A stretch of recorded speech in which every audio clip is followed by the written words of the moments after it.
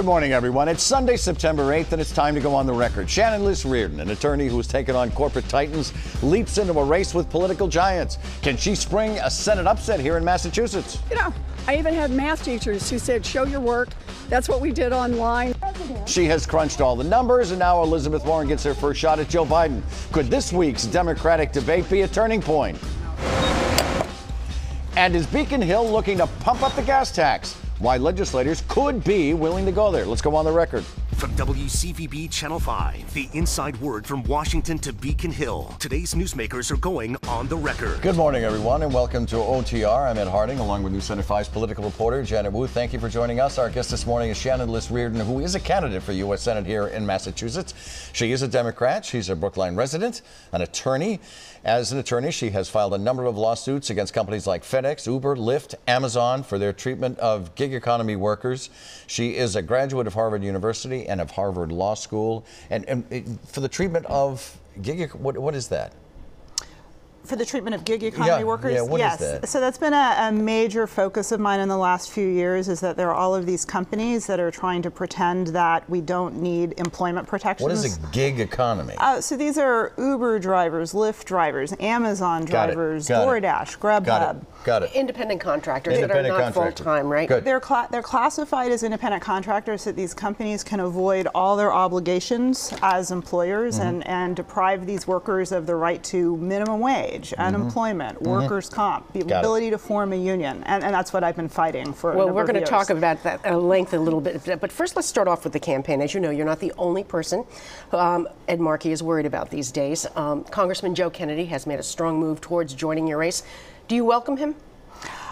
I welcome anyone to compare my record to that of anyone who may join this race. I have spent my career fighting for working people, fighting for women. I'm not a Washington insider. I'm bringing a new perspective to this race, and I think that I have the experience, the record, and the skill set that Massachusetts needs in the Senate now. But would you rather he didn't get into the race? Because a three-way, four-way race makes it a little bit more complicated at the least, especially if you've got a star name like Joe Kennedy. Well, listen, I know Joe Kennedy, he's a very nice guy. I know Senator Markey, who is a good man. I'm bringing a different perspective. I'm bringing a different energy and passion as a political outsider. As a fighter for women's rights, going back to my college days, I marched for women's rights. My first job out of college was working with the feminist legend Bella Abzug. That's where I got my start. I think we need more women in politics. We need more women in elected office. I think that I am the candidate that we need now. So there is no chance that you would drop out of this race if Joe Kennedy drops in and run perhaps for his congressional seat? Is there no chance that would happen? I'm focused on the Senate race. This is what I got into. I've taken on big unwinnable battles that people have said that everyone told me I couldn't win, and I've won them. That's what I've done through my career, and that's what I'm planning to do. But you're not ruling out the possibility of switching later? I'm focused on the Senate race. This is where I put my energies this summer. I've spent the summer traveling around Massachusetts. I've been talking with voters all around the Commonwealth, and I'm very excited about the reaction I've gotten. When I've gotten to talk with them, they've heard what I stand for, why I'm doing this, what I've done.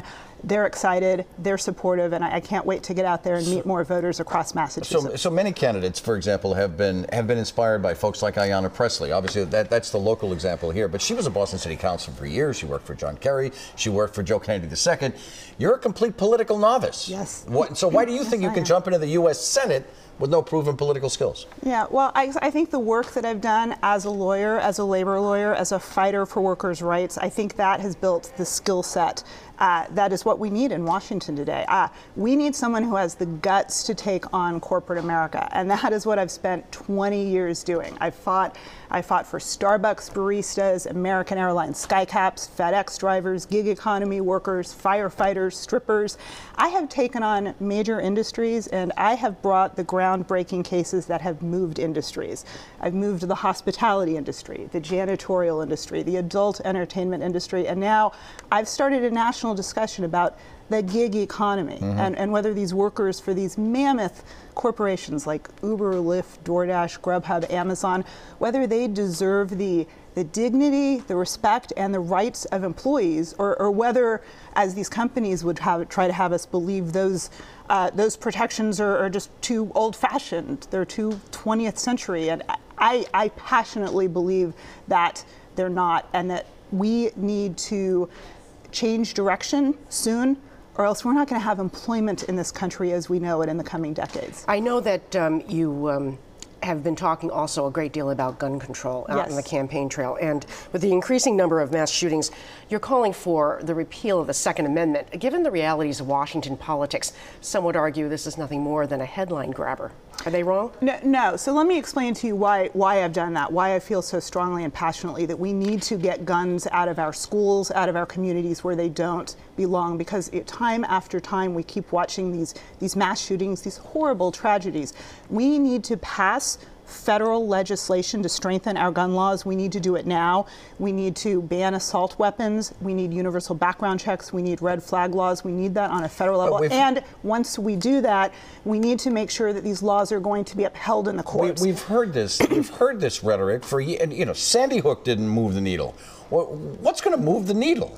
I think I think people are outraged, and I think it's across the board that people are outraged at seeing what these weapons are doing in our communities, and I think that the time is now, that we can't wait any longer on this, and I'm worried that we pass this legislation and it's going to get held up in the courts, and that's why I've called for a discussion about repealing the Second Amendment, which is what Justice Stevens said last year just before he passed away, that we need to rethink the Second Amendment. Do you really think it really could be eliminated, that it could be taken out? I think it's a discussion we need to have. And remember that repealing the Second Amendment doesn't mean that there will be no guns in our society. It means that common sense legislation to restrict guns and make our communities safer will be upheld in the courts. And I think we need to have that conversation begun. But doing that, isn't that the touching the third rail politically? Repealing the Second Amendment?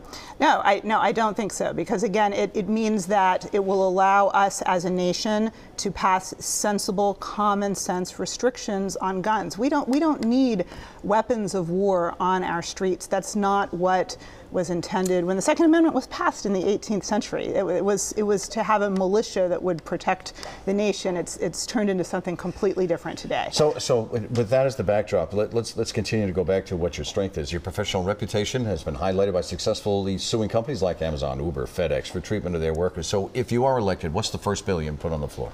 Well, I am particularly concerned about how so many employers today are trying to avoid all workplace protections by misclassifying their workers as independent contractors. We need to tighten up and strengthen our rules to protect employment status. So we have a particularly strong law here in Massachusetts that distinguishes between who's an employee and who's an independent contractor. California has actually now adopted the Massachusetts standard, which I have spent the last 15 years developing. And I think we need to have this on a federal level. I think nationally, workers need the protections that we've fought for decades, that unions have fought for, and those rights are being eroded. And I think that's a national crisis. And I've spent my career fighting for workers, and that's what So the legislation would say what? The legislation would say specifically what?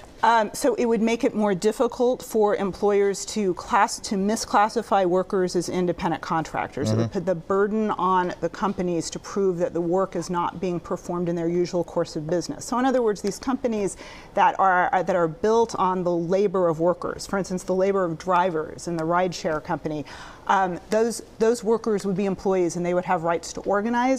They would have rights that they don't have now to minimum wage, to unemployment, to workers' comp. I have clients who are sleeping in their cars.